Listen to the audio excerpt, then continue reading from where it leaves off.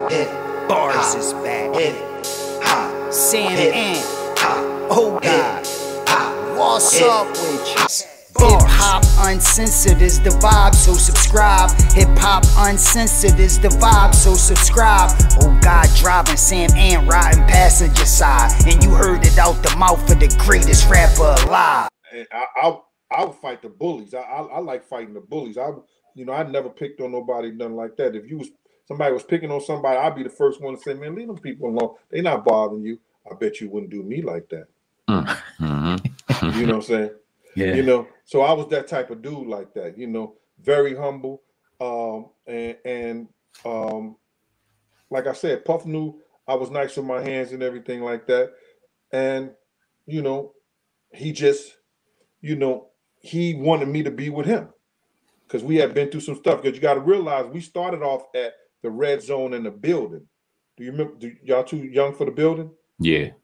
The building was where they had unsigned hype. That Monday night they used to do like Leaders of the New School, Okay. Naughty by Nature, what's her name, Queen Latifah. All the new rappers used to come there and showcase their stuff on Monday night.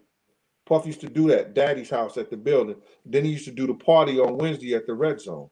About 91, 92. Yes. Yeah, we were about 8, 9 years old at that time. That was a little before our time, but we was getting there. We was definitely getting there. Talk about, all right, because you hear all the time, especially during that time, you hear the Illuminati talk, selling souls. This person sacrificed all this wild shit.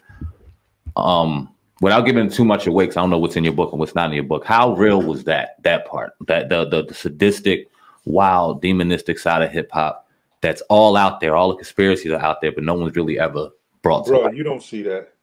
What happens is that they got places where you go and the bodyguards have to stop right here. And unless the girls come back who's back there with them, tell you what was going on, you don't see it per se.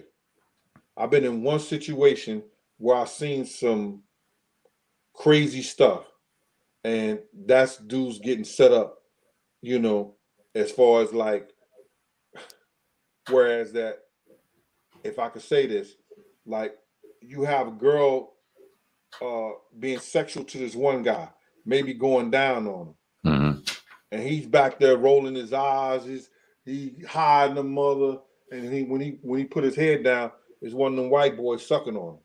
Oh, you understand? That has happened. You understand what I'm saying? Then you got these guys who they go into these Turkish houses. Once you get to that door, you don't go back in there. But you know what they do in them Turkish houses. Well, you can assume what they do, quote unquote, in those Turkish houses. You understand? But you get stopped at the door. You get what I'm saying? Yeah. You go into the building, but they have that last door, you don't go past that. You securing that door at that point. Yeah. Yeah. Pretty deep. Now,